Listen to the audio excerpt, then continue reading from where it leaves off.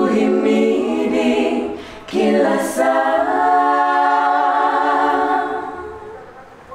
moyo wangu na ukuinue kila wakati, nafsi yangu ikuhimidi kila saa,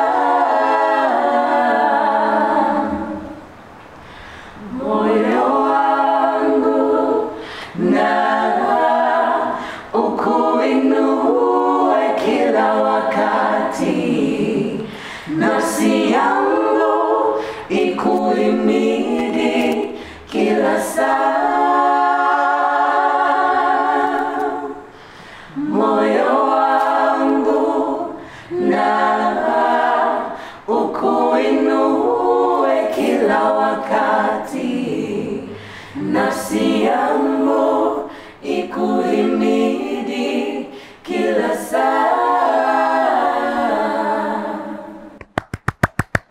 Mjipigie makofi. You sound so lovely. Hizo ndio zile sauti tulikuwa tunasoma za kutoa. What was they saying? You sound so beautiful. You guys are so pretty. You're so beautiful. Welcome to the show. My name is Lucy Mwendwa. This is my testimony, and today I am hanging out with the ladies of Egemeo worship. So no men allowed. Yeah. Ladies, ladies, ladies. How are you? How are you? Acha tuje introduce from my far right. So, hi guys, and praise Jesus. My name is Milka Maleki from Egemeo worship, and I'm blessed to be here. Thank you. Hello everyone. My name is Miriam Marita from Egemeo worship, and I'm happy to be on the show today. Hello, praise God. I'm Hilda from Egemeo, and I'm privileged to be here. Hi everyone, I am Millicent Orenge, also from Egemeo Worship, and I am honored to be on this show today. Praise God. I'm Rehema Imara from Egemeo team, and I'm so happy to be here today. Hi guys, Tracy from Egemeo worship. Beyond honored to be here. Thank you for having us. Thank you so much. So apart from Egemeo worship, what else do you guys do? What are you into? I'll start here.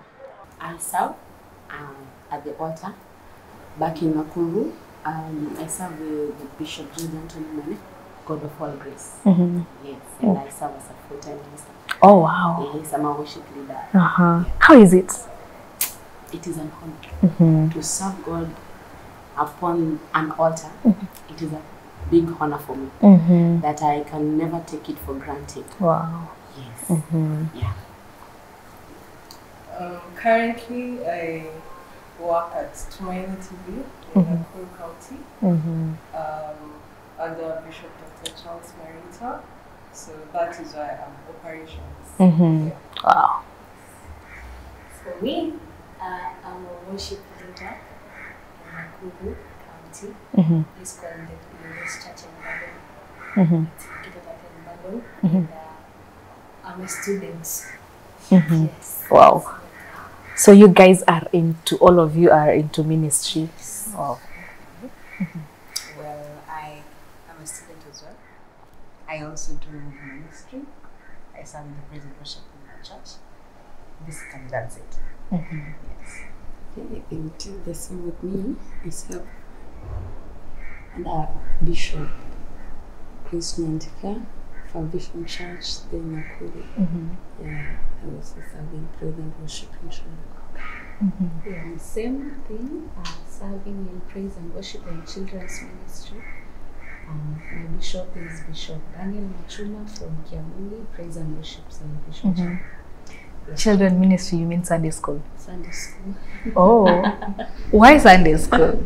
There was a time we lacked workers in our ministry to do the children ministry. So I just saw the children playing, and I felt in my spirit I have something to say. So I gathered them around and started teaching Bible stories, and the group grew, and that's how I joined the children ministry. What's your favorite Bible story? favorite Bible story is the story of Daniel and the Den of Lions.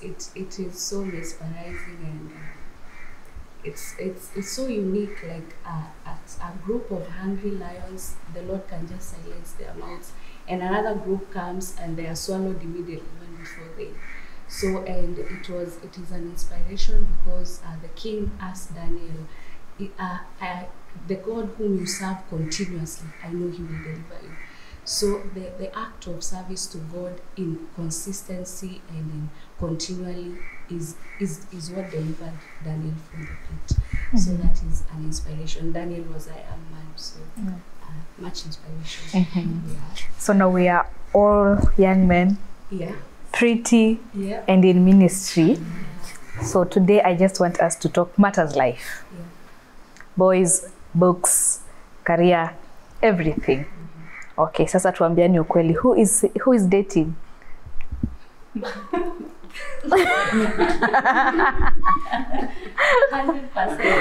Like 100%, 100%, 50%, okay, 85%. Uko na story.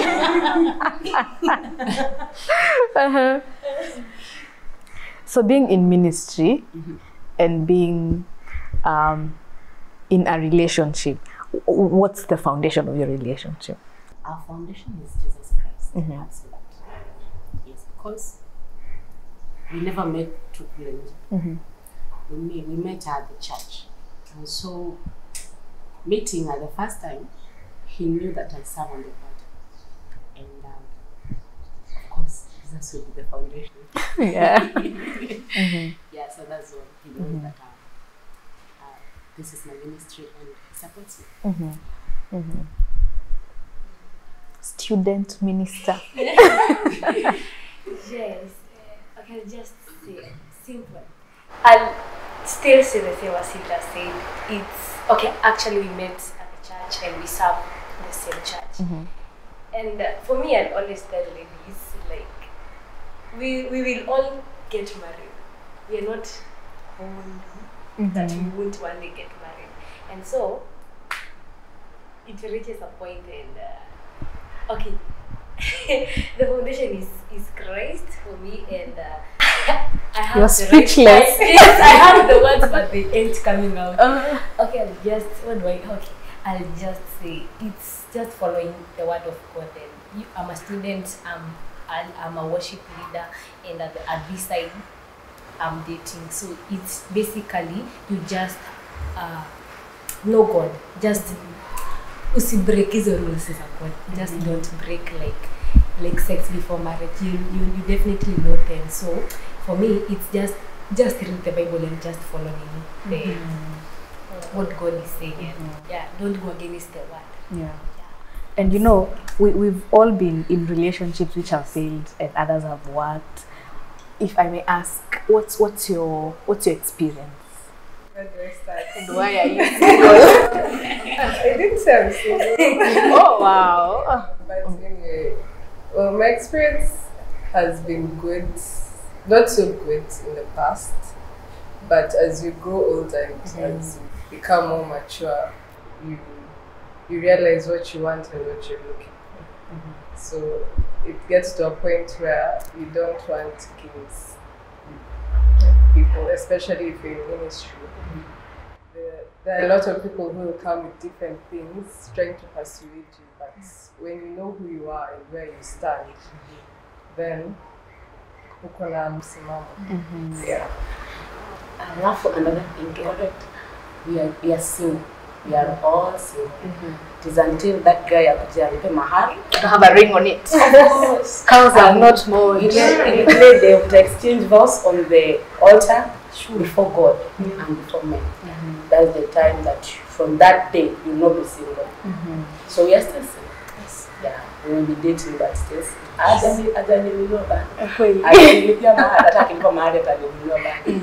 priceless, of course. So. By the way, there are some single people here.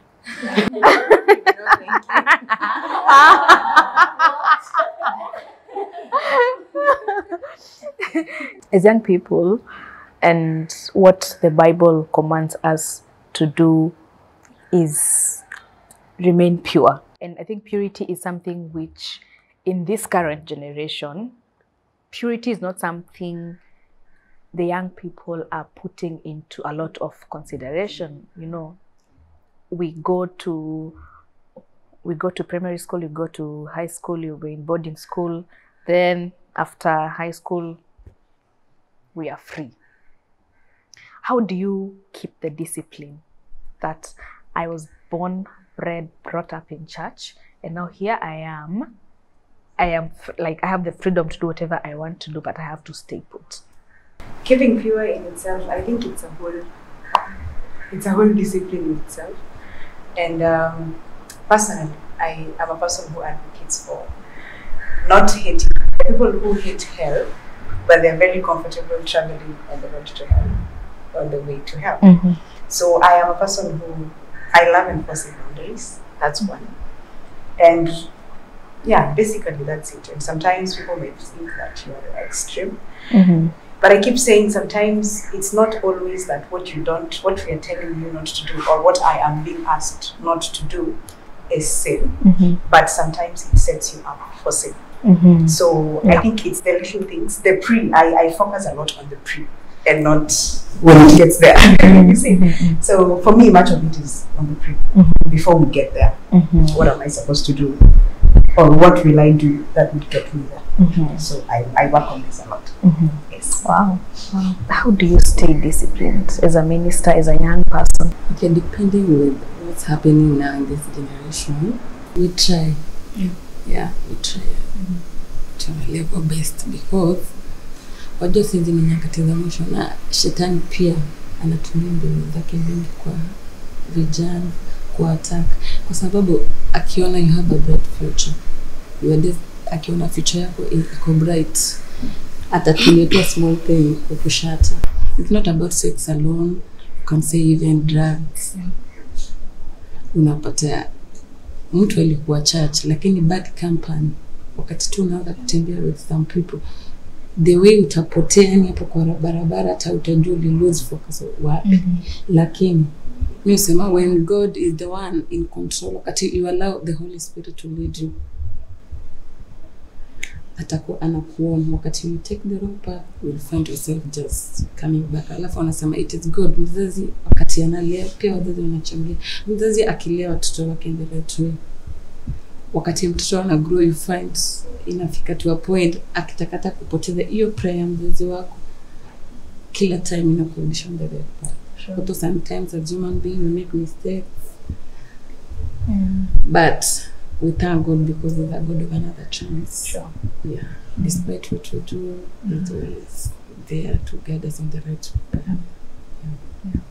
So you're dealing with kids in the children's ministry, and kids know a lot nowadays. Like, kids know a lot. What's like the weirdest question you've had from a child? Kids are observant. Tunaambiwa siku hizi kids learn by observing and imitating. So wanaona kile mzazi anafanya na wana hivyo ndio wanajifunza. So a fellow minister in our church maybe alipata mtoto kabla hajafanya ndoa. So mtoto mwingine anauliza, nani yako na mtoto na bwana yake ako wapi? So sasa unashindwa, ameshajua huyo ako na mtoto, bwana yake ako wapi, hana baba yake ni nani? So ikifika mahali kama hapo, sasa just apply, wisdom is profitable to direct. Yeah. So unamwambia baba yake anakuanga akisafiri, hakuangi. So that is a lie. But I think for the sake of that child, asifikirie mambo mengi ama kupaint a picture, kwa sababu kulingana na huyu mtu mwingine ambaye ameanguka ni mkubwa, huwezi muharibia. Nasema tu maybe as the person grows up atakuja kuelewa such things. But at a certain age, around age when you wamemaliza 8, huwa wanakuwa na classes before waingie high school, where sasa tunakaa nao, tunaorganize Sunday afternoon, tunawaambia how high school is like, how they will maintain their relationship with God hata wakiwa bado na sisi. Yeah, I think that is one of the craziest questions. Yeah. We are young, born again, living our best lives, friendships and company and circles. How do you ensure that you are in the right circle? How do you ensure that your friends stand for what you stand for? And of course, there are those that they are not really bad people, but they're not born again, and they don't stand for the same values that you stand for. How do you keep your circle what you know your circle should be? I think God has a way of connecting me with people who are able to share values with me. So I would not really complain about friendships. Acquaintances, acquaintances are just acquaintances. The people you know and people that you can talk, but you don't share the same values. But the people who I can get naked with, I'm in this person. Yes, the people I can get naked with and show my real self to are people that I prayed for and God gave them to. Well, the first thing, character. For me, I look at the first one's character. How is their character? How the friendship, are they adding value to you, or they're devaluing you? Because you can be friends with someone and they don't add any value to you, or you don't add any value to them. So for me, that is a key thing. Of course, you can have friends who are not born again, but at the same time, there are boundaries. So you don't cross this boundary. And at the same time, they know that I am born again. This is what I believe in, this is what I stand for. And there's some things that I cannot engage in, and there's some things that I cannot do. Yeah. What's the most challenging day you've had in ministry? In a point here, you're ministering, and then you are worshiping, then someone comes and picks a microphone from your hands. So it happened, like, for me it has happened thrice. Yeah. And you just, like... The first one happened like this. I was backing. I see my voices. And while backing, a woman came just from the team at Egemeo with a microphone and a sauti kubwa sana. I just bowed my head, kaambia Mungu, usijaribu kuniacha siku nyingine unibaki tena kwa imani. I will never. And then next practice, our leader told me that, Hilda, you're the one leading service to me. I was like, well, moja kitu ilinifanyikia kweli ndo uniambie tena ni lead. That was the first time. But again, the Holy Spirit reminds you that you're not serving me, you're serving me.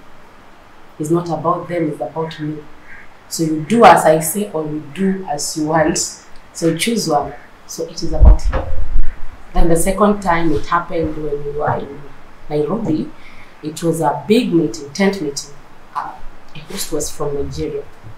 Na ye wenda countries put that the meeting. Then, so we went with our instruments, set up everything, so we were worshiping. So the team from that area thought we were their competitors. And yet we are serving one God, serving one Father, so there's nothing to compete with.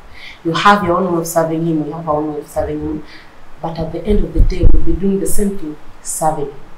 So we served, and that week we were taught about the Holy Spirit, and we were there.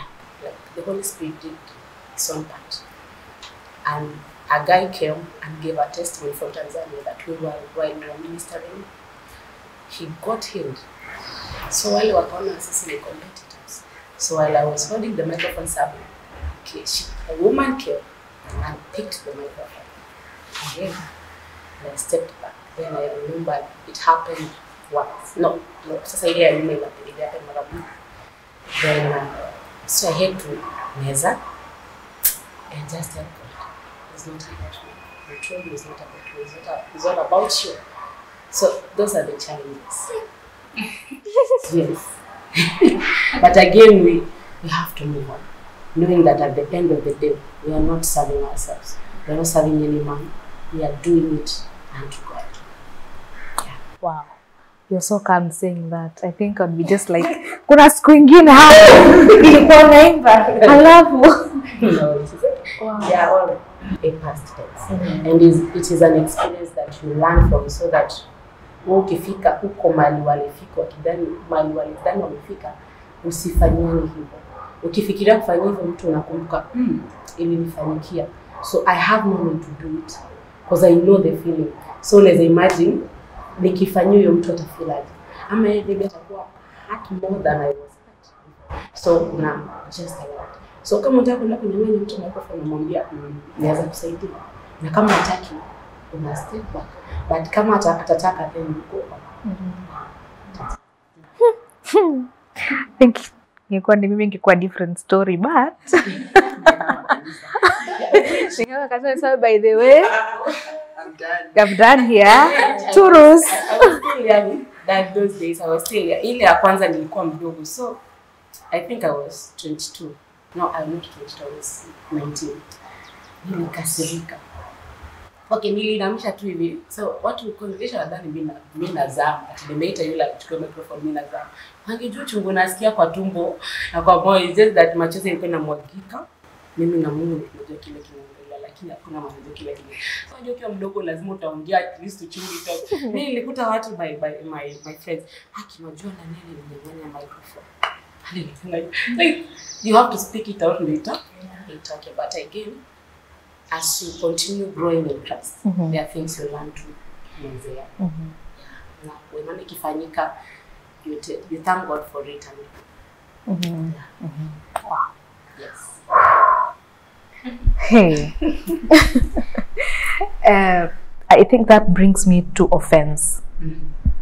We in ministry, we are like, you guys are a group, and of course it's not all smooth all the time. You will maybe say a statement which will offend me, you do something which will offend me. How do you deal with those group dynamics? Rehema is a joke, and sometimes atakuwa like ukiwa down practice, Rehema akuja tu kuangalia tu kwa kitu sasa wewe, and she's totally joking. So for me, I think it's the heart of understanding each other. When she does this, ana joke. So hata kama umekasirika aje, just relax. So hiyo point ya being kuwa offended, I think it's a matter of one's heart. Just know someone. Okay, when you wanna react. Akifanya hivi okay, hii ako serious. Akifanya hivi hiyo ni jokes. That's so sweet. I had someone telling someone, wewe kazi yako tu ni kushinda kanisa. You see, your party of friendship, talked about how you know your friends. The answer you gave is very okay. But to my own point of view, I think that is the best place. Ukishinda your church, umeka Yesu kwa rafiki yako. You see, God will connect you with friends that you never imagined. In that, you see, unaona venye mti inamea, alafu kuna masaa inakauka, then inaanza kujitoa hizo matawi. So when you spend time with God, ushinda na Yesu as your friend, that's how friends when you Mungu hataki kukomesha hata watu. So hiyo to and fro kushinda church kila saa. Wewe na Mungu unajua chenye mnataka pamoja. So huyo mwenye ataongea because hajui benefits. The Bible says that I think in Psalms 24, is it 24? Yeah, I think 24 inasema that neno moja nimetamani ambalo nalitaka sana. Nikae nyumbani mwako siku zote za maisha yangu. So afadhali ukae nyumbani mwangu sana kuliko kae ile ni Psalms chapter 1 verse 1 inaongelea. So afadhali avoid hiyo na ukae sana kwa Mungu. That is the thing. Ushaambiwa hivyo unashinda kanisa sana, you're a church mouse. And then hizo ama assumption mtu tu anaona wasichana wa kanisa ni wa shamba ama hajui maisha, hiyo kanisa itawaoa. Hivyo hizo ni assumptions tu zenye mtu hukuwa nayo akikuona ukisaa huko, wanaona kama wewe huelewi kitu, wewe ni mshamba, hizi ni vitu gani unafanya, enjoy maisha. So as long as you're unajua in your spirit the benefit you are getting from there, hawezi. Bible unasema if the foundations be shaken well with the rushes. So unajua foundation yako ni gani. So saa zingine it can get to you, but good thing we have the Holy Spirit ambaye and the Bible says is the helper. Kila kitu, helper in all things. Hakuna anakusaidia mambo ya Mungu na ingine in all things. So Holy Spirit anakusaidia tu, anakuzungumzia, and as long as you are in a relationship with him. So vitu kama hizo zinakuwa offend, but tena uko na helper mwenye atakusaidia. Yes. Wow. Let's talk about the place of prayer. The place of prayer. As a minister, as a young person, you know, life is happening. Ministry, like life inaenda hivi tu. Today you wake up to this, tomorrow you wake up to this, and we're unfortunately we're living in a period where young people have a lot of mental health issues. You know, someone has committed suicide, someone has mtu amejitupa kwa building. First of all, what's your view on that, on everything that is happening when it comes to mental health and young people? You see, we are young, and on this side, okay, we are young, and this is we are young and energetic, of course. So, and then you see, young people, it's okay. After waulize, it's not easy kukua young, alafu kuna hii prayer fasting, and you are a minister. Alafu on the other side, unaona leo ni kesha, si ndio? Na prayer kesha. Alafu unaona kuna a certain, okay, nitasema kama kabati. Ilikuwa ni fine. But again, unaangalia on the other side, kuna prayer kesha, and you are a minister. It's not easy. As young people, it's not easy. So my view about that is, I'll always say, make prayer your lifestyle. It's not like something acha mkeleo niombe. Oh, afu nakumbuka Wednesday, sikuomba Monday. So make it a habit. Unaona? Ata you see, there's a certain friend of mine who started with the grace of our Lord Jesus Christ. Even he started like that. Even if you don't want to pray like izile kubwa, just start with the grace and make prayer your habit, because we cannot live without God. And you see, prayers, when we pray, you direct. It's one strong communication to God that will make each and every day and each and every moment we live. So just make prayer your habit. I know it's not easy for young people like us, but just try and make it a lifestyle. Yeah. I'll ask you the same question for the place of prayer and prayer discipline, because honestly, it is not easy. Yeah, I have come to learn that most things in life, and even in our spirituality, they require a lot of intentionality, just being intentional. Yeah. And I used to think that now because you're born again, and you're told the Holy Spirit is your helper, and when you want to pray, you should just be able to pray, and then you're supposed to be able to do it every day. And kwa bili Holy Spirit, it's not it's not about you. Yani building the Spirit of God. But I came to learn, God was teaching me the same way we as ladies, we invest in our hair. You oil your hair, you know, you want to see your hair grow, you take it, you do your hair, you make your hair. The intention is one, you want to have longer hair, or you want to look good. You see the kind of effort that you put in your hair. It's the same thing. The principles are just the same. Consistency, even the basic things of life.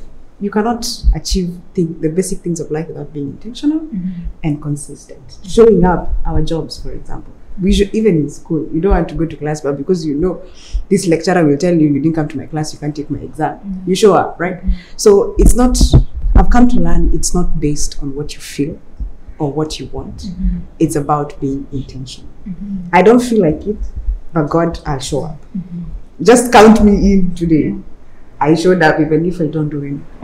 Intentionality and consistency. And with time, just like she said, you realize God helps you to expand, to grow to an extent that you start loving to pray. Yeah, you really can't do without it. Yes. Okay. Now, Egemeo worship. I'll ask you, when did you join and how has Egemeo worship changed your life? I joined Egemeo worship in March. We had auditions. I went to the auditions when I was so good luck chakupigia kama nikubaliwa. Then I was called and nika join. So I started in March, the 3rd week. Egemeo worship I have desired to join Egemeo worship for some time. And once this opportunity came, I still hesitate. I just went in and I thank God for the opportunity. We have our teacher, who is Minister Babette, who is a huge influence in our lives. So the fact that we are under his mentorship, under his teaching, his direction, has inspired us in many ways, especially me. In terms of ile kunyenyekea chini yake, anatufunza mambo mengi. In terms of vocals, teaches us a lot of things. Worship and what it entails, what our worshipers should do, has really empowered us in many ways. Then just the exposure, kusafiri na yeye, kuona jinsi anavyo relate, anavyo worship in huge meetings. The exposure is very beneficial to us. So I am still overwhelmed being here. Wow. Yeah. Who's the oldest in Egemeo? Like mwenye amekuwa for long? Oldest. Two of them. Who? Oh, when did you join? Oh. How has it been? Aje tulidhani huko tunaenda auditions, then where it was hot, honestly audition. We were over 200. But let me say, it was an honor to be part of those that were qualified by God to join. You see, unaenda unapata, watu wako na masauti. And you're like, oh God.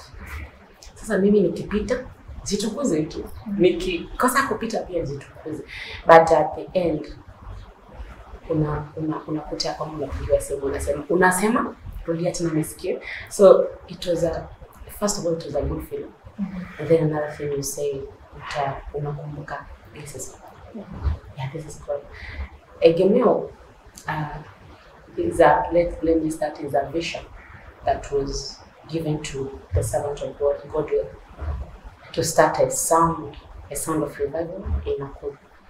So to be part of it is an honor. It is an honor. So akini mengi ya kusema, kuyaweka ndio ngumu, but it has been a graceful journey. Unaenda pale unadhani wewe tu, unadhani uko kwa ile place yenyewe, but when tulifika hapo, we were stretched. Unakuwa stretched mpaka unafika mwisho. Then ndio unaanza kuwa stretched.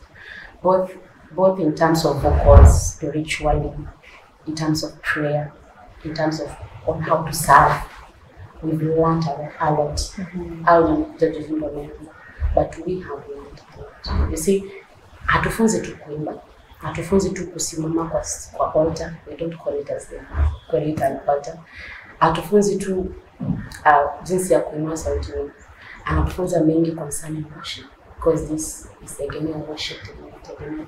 So he teaches us lots of things concerning worship. That worship includes prayer, includes your sacrifice, how you give your sacrifice. So he has taught us much. And when it came to the time of live recording, sasa hapo ndo penye tulisema, I don't know. The live recording itself has its own testimony that you is going in. But concerning Egemeo, let me say that it has been grace until now. So thank you so much, ladies. Maybe a lady here will take us on a break. And then we'll have Minister Godwill Babette. Tuimbieni kawimbo as you take the break, then you sing. All right, this is my testimony. Thank you so much for staying with us. We're taking a short break. Don't go too far. We'll be right back.